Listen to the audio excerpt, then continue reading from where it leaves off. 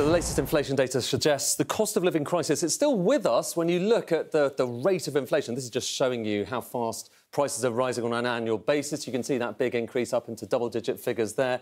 We're down there. We're kind of flatlining at that kind of 6.7%. However, the government's target, of course, is to try to halve inflation. Now, where is that line going to go? If you look at the Bank of England's forecast, it is likely to go down faster than that. So basically, the government would meet its target. But even so, there's still a lot of pain for households and a lot of question marks over those forecasts, particularly when you look at the breakdown of what's happening with inflation. This is showing you goods and services, core goods and services and goods prices, so the stuff, physical stuff we're buying, going down quite fast. You can see, actually, well, the inflation rate going down quite fast. But how about services?